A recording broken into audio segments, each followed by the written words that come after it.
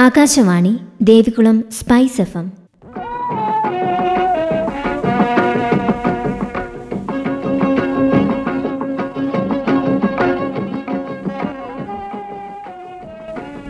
അങ്കണം, സ്ത്രീകൾക്കായുള്ള പരിപാടി.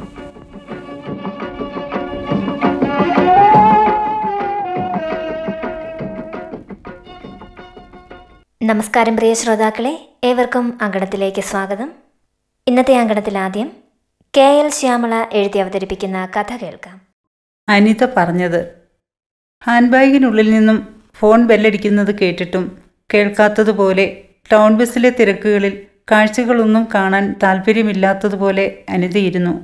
ഈ കാഴ്ചകൾക്കും അപ്പുറം മനസ്സിൽ കുറേയേറെ കാഴ്ചകൾ മങ്ങാതെ ചിതറി കിടക്കുന്നത് കൊണ്ടാണ് താൻ ഉറക്കം നടിച്ചിരിക്കുന്നത് എന്ന് മറ്റാർക്കും അറിയില്ലല്ലോ.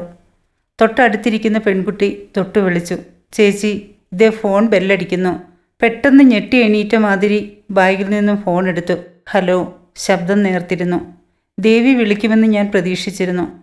അനിതേ, ഞാൻ ഇന്നലെയും വിളിക്കാൻ ശ്രമിച്ചിരുന്നു. പക്ഷേ നിന്റെ ഫോണിലേക്ക് കോൾ കണക്റ്റ് ആവുന്നുണ്ടായിരുന്നില്ല. നീ ഇപ്പോൾ എവിടെയാണ്? സത്യം പറയണോ കള്ളം പറയണോ? അനിത പറയൂ. ഞാൻ വീട്ടിൽ നിന്നും ജോലിക്ക് പോകാൻ ഇറങ്ങിയതാണ്. പക്ഷേ ഓഫീസിലേക്ക് പോകാൻ തോന്നിയില്ല. വെറുതെ ബസ്സിൽ. ശരി, നമുക്ക് നേരിൽ കാണാം. ഞാൻ ഹാഫ് ഡേ ലീവ് എടുക്കാം. ഇന്നല്ലെങ്കിൽ പിന്നെ എപ്പോഴാണ് ഒരു സുഹൃത്ത് എന്ന നിലയിൽ ഞാൻ തന്നോടൊപ്പം ഉണ്ടാവുക? ഞാൻ കോഫി ഹൗസിൽ വെയിറ്റ് ചെയ്യാം. അവിടേക്ക് വരൂ, അനിത പറഞ്ഞു. ഓക്കെ, 2 മണിക്ക് ഞാൻ എത്താം. വീട്ടിൽ നിന്ന് ഇറങ്ങുമ്പോൾ ഓഫീസിലേക്കെന്ന് പറഞ്ഞാണ് ഇറങ്ങിയത്. അനിത ഓർത്തു. പക്ഷേ എല്ലാവരുടെയും മുന്നിൽ ഒരു കുറ്റവാളിയെപ്പോലെ നിൽക്കേണ്ടി വരുന്നതോർത്തപ്പോൾ ഓഫീസിൻ്റെ അടുത്തുള്ള ബസ് സ്റ്റോപ്പിൽ ഇറങ്ങിയിട്ട് വീണ്ടും അടുത്ത ബസ്സിൽ കയറി. ദിക്കറിയാത്ത യാത്ര. പ്രത്യേകിച്ച് ലക്ഷ്യങ്ങളൊന്നുമില്ല.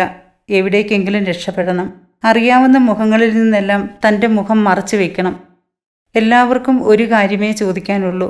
അനിത എന്താണ് പറഞ്ഞത്? ആ ചോദ്യത്തെ താനിപ്പോൾ ഭയപ്പെടുന്നുണ്ടോ? അതിന് കാരണമായ സാഹചര്യങ്ങളെ ഓർക്കുമ്പോൾ പേടിയാവുന്നുണ്ടോ? 2 മണിയാകാൻ ഇനിയും 2 മണിക്കൂറുകൾ കൂടി ബാക്കിയുണ്ട്. ടിക്കറ്റ് എടുത്ത സ്ഥലം എത്തിയപ്പോൾ ഇറങ്ങി. അനിശ്ചിതത്വം എത്രമാത്രം ഭീതിതമായ അവസ്ഥയാണ് എന്ന് അനിത ചിന്തിച്ചുപോയി.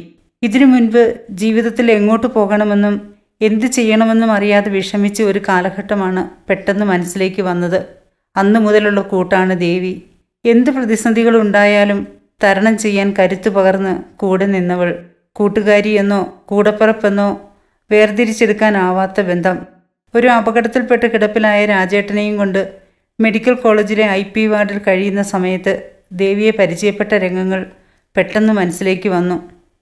ഈ ജന്മത്ത് ഒരു നരകം അനുഭവിക്കാൻ കഴിയുന്നത് അവിടെയാണ്. തിരക്കെന്ന് പറഞ്ഞാൽ പോരാ, തിക്കിത്തിരക്കിയാണ് ഓരോ വാർഡിലും ആളുകൾ ചികിത്സ തേടിയെത്തിയിട്ടുള്ളത്. രോഗികളുടെ കൂട്ടിരിപ്പുകാർ തറയിലും മറ്റും പുഴുക്കളെപ്പോലെ കിടന്നു. വൃത്തിഹീനമായ തറയും ചുവരുകളും, ടോയ്ലറ്റുകളിൽ നിന്നുള്ള മനമടിപ്പിക്കുന്ന ദുർഗന്ധം, പലപ്പോഴും അസഹ്യതയോടെ പെരുമാറുന്ന ആശുപത്രി ജീവനക്കാർ, പണമില്ലാതെ സൗജന്യ ചികിത്സ തേടി വരുന്നവർ, ഇതൊക്കെ സഹിക്കണമെന്ന മട്ടാണ് അവർക്ക്. ആ അന്തരീക്ഷത്തിൽ ജീവിതകാലം മുഴുവൻ ജോലി ചെയ്ത് അവർക്ക് മടുത്തിട്ടുണ്ടാവണം. എത്രയോ ഏറെ രോഗികൾ, വിഷമാവസ്ഥകൾ എല്ലാം കണ്ടുകണ്ട് മനസ്സ് മരവിച്ചു പോയിട്ടുണ്ടാവാം. അപകടത്തിൽ പരിക്കേറ്റ് ചികിത്സയിൽ കഴിയുന്ന രാജേട്ടനെ നേരെ ഇരുത്തി വെള്ളവും ഭക്ഷണവും കൊടുക്കാൻ പാടുപെട്ടപ്പോൾ മുൻപരിചയമില്ലാത്ത ഒരാളുടെ ശബ്ദം അടുത്ത് കേട്ടു. ഞാൻ സഹായിക്കട്ടെ? ആ ചോദ്യം വലിയൊരാശ്വാസമായാണ് അനുഭവപ്പെട്ടത്. പിന്നെ പരിചയപ്പെടുമ്പോൾ പറഞ്ഞു, എൻ്റെ പേര് ദേവി. ഏറ്റുമാനൂരാണ് വീട്. അമ്മയ്ക്ക് സുഖമില്ലാതെ ഇവിടെ വന്നതാണ്. സൗഹൃദത്തിൻ്റെ ആഴം പതിയെ പതിയെ കൂടി വന്നു.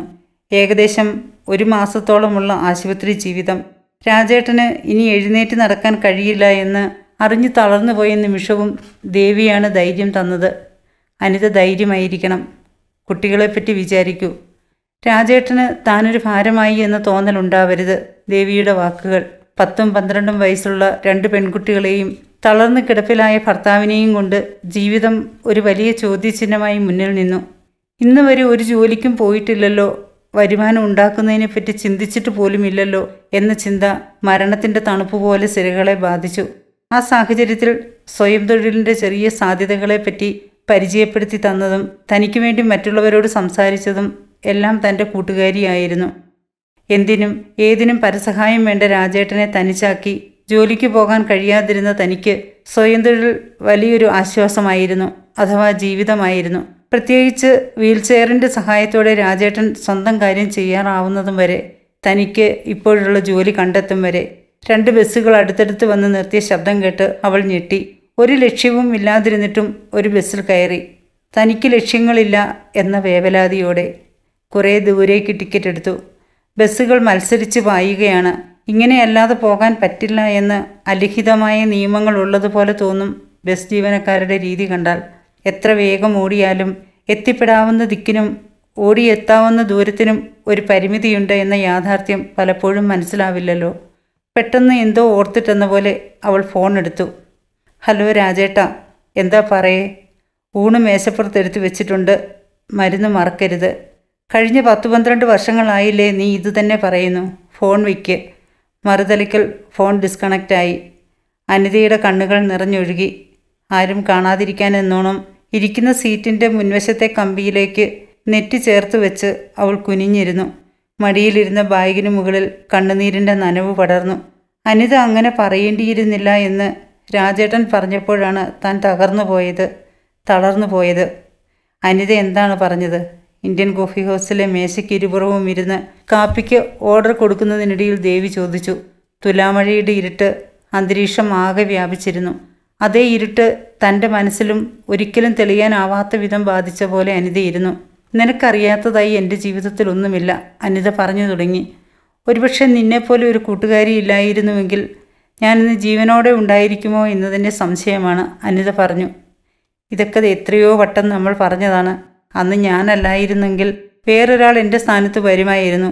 അപ്രതീക്ഷിതമായി വീണു പോകുന്നവരെ കൈപിടിച്ച് നടത്താൻ ആരെയെങ്കിലും പ്രപഞ്ചശക്തികൾ കണ്ടുവച്ചിട്ടുണ്ടാവും. അത് സ്വീകരിക്കാനുള്ള മനസ്സ് നഷ്ടപ്പെടാതിരുന്നാൽ മതി. അതുപോട്ടെ, മോൾ എന്തു പറഞ്ഞു? അമ്മ അങ്ങനെ പറഞ്ഞത് നന്നായി എന്നാണ് അവളുടെ അഭിപ്രായം. അതിൻ്റെ പേരിൽ ഈ വിവാഹം മുടങ്ങിയാൽ പോലും അവൾക്ക് പ്രശ്നമില്ലെന്ന് പറഞ്ഞു. എന്നാൽ ഞാൻ അങ്ങനെ പറയാൻ പാടില്ലായിരുന്നു എന്നാണ് രാജേട്ടൻ പോലും. അനിത ഒരു പൊട്ടിക്കരച്ചിലിൻ്റെ വക്കോളം എത്തി. നോക്കൂ, കരയാതെ, ആളുകൾ ശ്രദ്ധിക്കും. വിഷമമാണെങ്കിൽ പറയണ്ട, ദേവി ആശ്വസിപ്പിക്കാൻ ശ്രമിച്ചു. ആളുകൾ എന്ത് വിചാരിക്കും എന്ന ചോദ്യമാണ് സ്വന്തം ജീവിതത്തെ നശിപ്പിക്കാനുള്ള ഏറ്റവും വലിയ പ്രചോദനം, പ്രത്യേകിച്ച് സ്ത്രീകൾക്ക്. ഒന്നുറക്കെ ചിരിച്ചാൽ, ഇഷ്ടമുള്ള വസ്ത്രം ധരിച്ചാൽ, ഉറക്കെ ഒരു പാട്ട് മൂളിയാൽ, മനസ്സിലുള്ള സ്നേഹം പ്രകടിപ്പിച്ചാൽ ഉടനെ എത്തും ചോദ്യം, ആളുകൾ എന്ത് വിചാരിക്കും? സോറി അനിത, ഞാൻ അങ്ങനെയൊന്നും ഉദ്ദേശിച്ചല്ല, ദേവി പറഞ്ഞു. എൻ്റെ വിഷമം കൊണ്ട് പറഞ്ഞതാ. കഴിഞ്ഞ ഒരു വ്യാഴവട്ടക്കാലം സുഖമില്ലാതെ കിടന്ന രാജേട്ടനെ നോക്കാൻ, കുടുംബം നോക്കാൻ, മക്കളെ പഠിപ്പിക്കാൻ, മരുന്നിനും ഭക്ഷണത്തിനും വഴിയില്ലാതെ പകച്ചു നിന്നപ്പോൾ നീ മാത്രമേ ഉണ്ടായിരുന്നുള്ളൂ. അന്നേരമൊന്നും ഒരാളെപ്പോലും കണ്ടില്ല സഹായിക്കാൻ.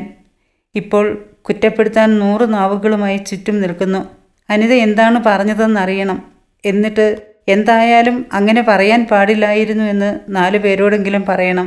അനിത സാരിയുടെ തലപ്പ് കൊണ്ട് മുഖം അമർത്തി തുടച്ചു. പിന്നെ കാപ്പിക്കപ്പെടുത്ത് കൈ ചൂടാക്കാൻ എന്നോണം 2 കൈകൾ കൊണ്ടും പൊത്തിപ്പിടിച്ചു. ദേവി, ഒരുപക്ഷെ നീ അന്ന് വരാതിരുന്നത് നന്നായി. ജോലി സംബന്ധമായ നിന്റെ ട്രെയിനിങ് ഈശ്വരൻ ഒരുക്കിയതാണ്. നീ കൂടി ഉണ്ടായിരുന്നെങ്കിൽ കാര്യങ്ങൾ കുറച്ചുകൂടി ഗതി മാറിയേനെ.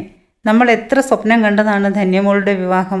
അന്ന് വിവാഹ നിശ്ചയത്തിന് വന്നപ്പോഴാണ് സന്ദീപിൻ്റെ വീട്ടുകാരുടെ സ്വഭാവം പ്രത്യക്ഷത്തിൽ പ്രകടമായത്.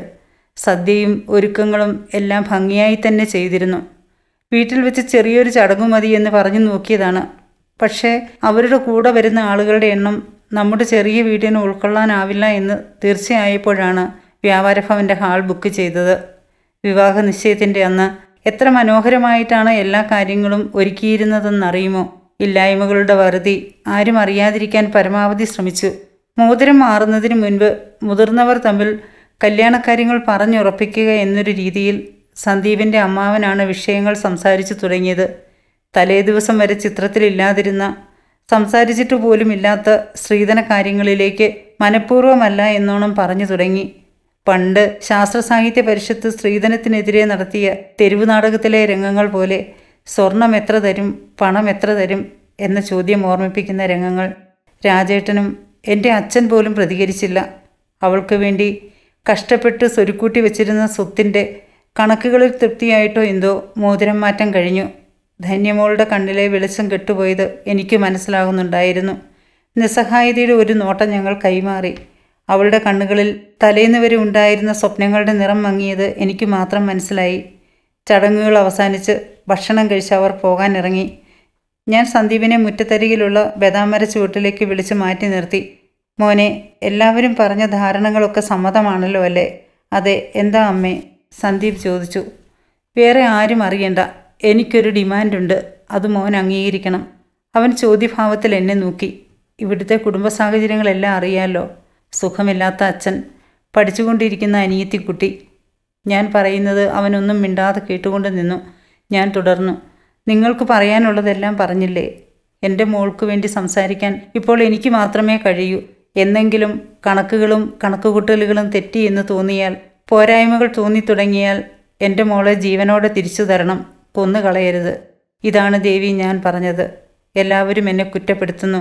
അനിത എന്താണ് പറഞ്ഞത് എന്ന ചോദ്യങ്ങൾ നാലുപാട് നിന്നും എന്നെ തുറിച്ചു നോക്കുന്നു. ആര് കണ്ടാലും കുഴപ്പമില്ല എന്നോണം അനിത പൊട്ടിക്കരഞ്ഞു. നീ പറഞ്ഞത് തെറ്റല്ല. നമ്മുടെ പെൺമക്കൾക്ക് വേണ്ടി നമ്മൾ അമ്മമാരല്ലാതെ വേറെ ആര് പറയും എന്ന ദേവിയുടെ ചോദ്യം പോലും അനിത കേട്ടില്ല. ആകാശം പൊട്ടി വീണ് പെരുമഴയുടെ അലറിക്കരച്ചിലിൽ അവളുടെ സങ്കടങ്ങളും പെയ്തുകൊണ്ടിരുന്നു.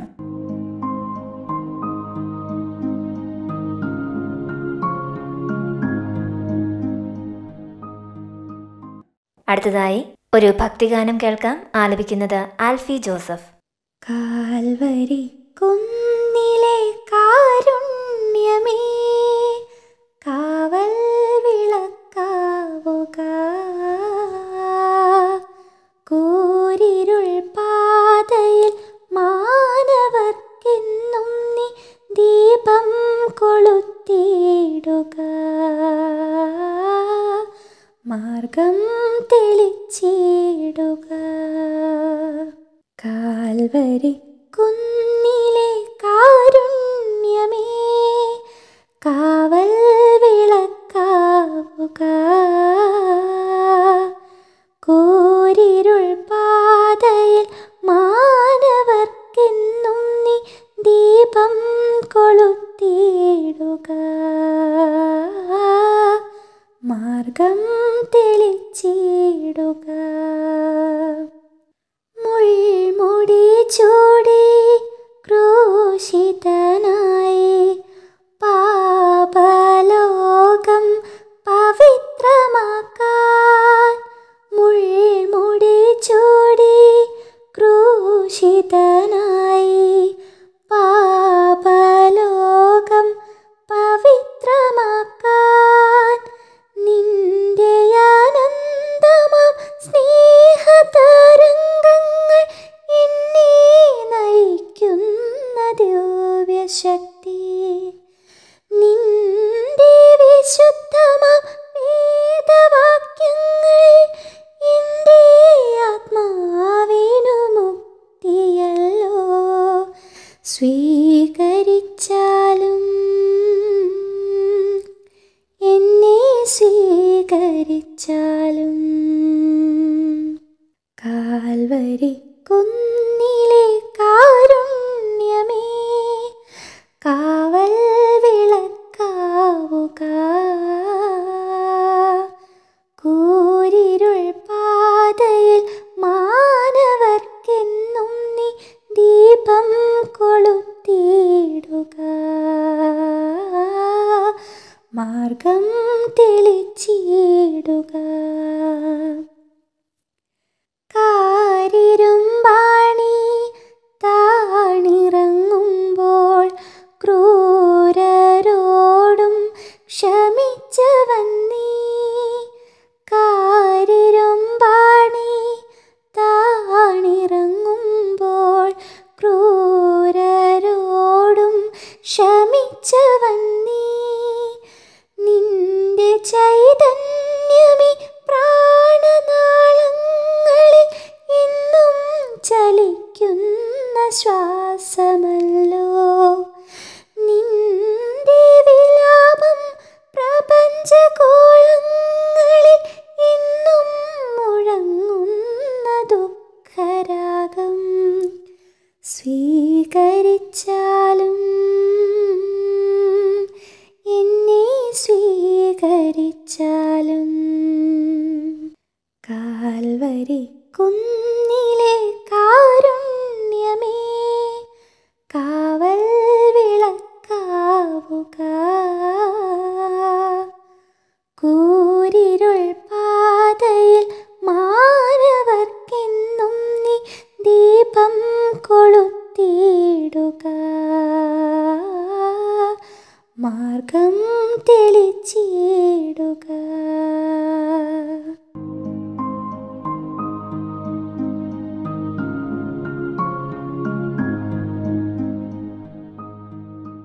അങ്കണത്തിലിനി ജിഷ പ്രസാദ് ആലപിക്കുന്ന കീർത്തനം.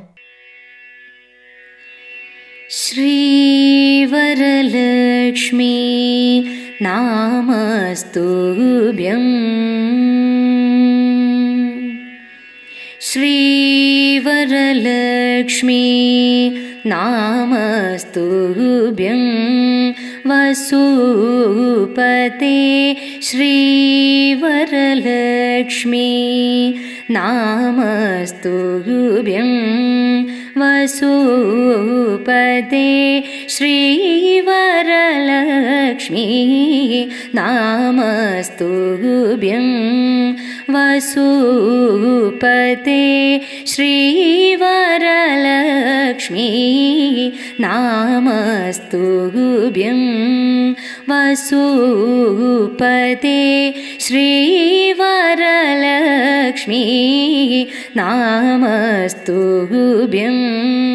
വസുപതേ ശ്രീ സാരസപദേ രസപദേ സപദേ പദേ പദേ ശ്രീ വരലക്ഷ്മി നാമസ്തുഭ്യം. വസുപതേ ശ്രീ സാരസപദേ രസപദേ സപദേ പദേ പദേ ശ്രീ വരലക്ഷ്മി നാമസ്തുഭ്യം. വസുപതേ ശ്രീ സാരസപദേ രസപദേ സപദേ പദേ പദേ ശ്രീ വരലക്ഷ്മി നാമസ്തുഭ്യം.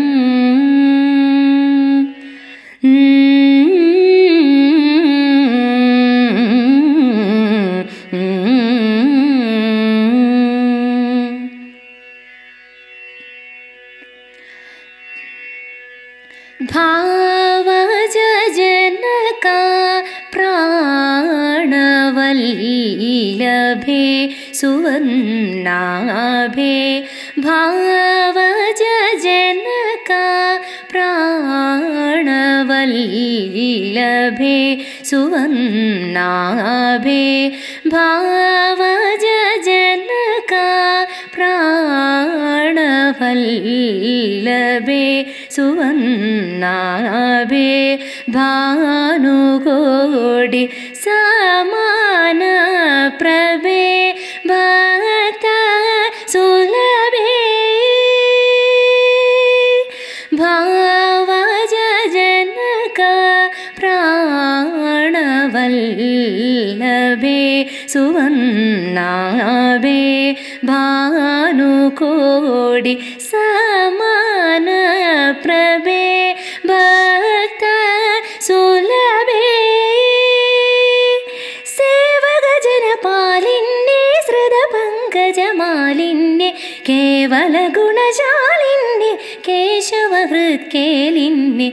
सेवगजनपालिन्ये श्रुतपङ्कजमालिन्ये केवल गुणशालिन्ये केशवहृत्केलिन्ये श्री वरलक्ष्मी नामस्तुभ्यं. वसुपते श्री सारसपदे रसपदे सपदे पदे पदे श्री वरलक्ष्मी नामस्तुभ्यं.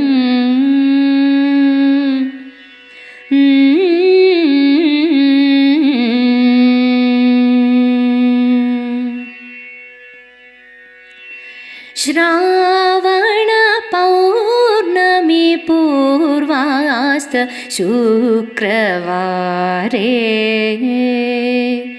श्रावण पौर्णमी पूर्वास्त शुक्रवारे. चारुमती प्रकृति पूजितहारे. श्रावण पौर्णमी पूर्वास्त शुक्रवारे. चारुमती प्रकृति पूजितहारे. ദേവാദി ഗുരുഗുഹ സമർപ്പിത മണിമയ ഹാരേ ദേവാദി ഗുരുഗുഹ സമർപ്പിത മണിമയ ഹാരേ ദീനജന സംരക്ഷണ ഹൃദയ നിപുണദാരേ ദേവാദി ഗുരുഗുഹ സമർപ്പിത മണിമയ ഹാരേ ദീനജന സംരക്ഷണ നിപുണ കനകധാരേ ഭാവനാ വേദ ചതുരേ ഭാവനാ വേദ ചരുതേ ഭാരതീ സന്നുതവരെ കൈവല്യ വിതരണ പരേ കാംക്ഷിത ഫലപ്രദകരെ ശ്രീ വരലക്ഷ്മീ നാമസ്തുഭ്യം വസൂപതേ ശ്രീ സാരസപദേ രസപദേ സപദേ പദേ പദേ ശ്രീ വരലക്ഷ്മീ നാമസ്തുഭ്യം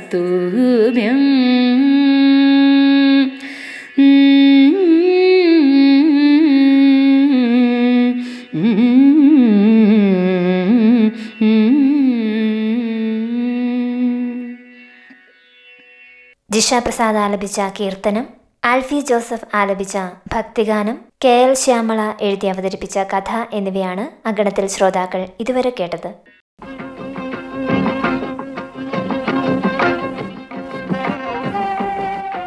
അങ്കണം സ്ത്രീകൾക്കായുള്ള പരിപാടി സമാപിക്കുന്നു.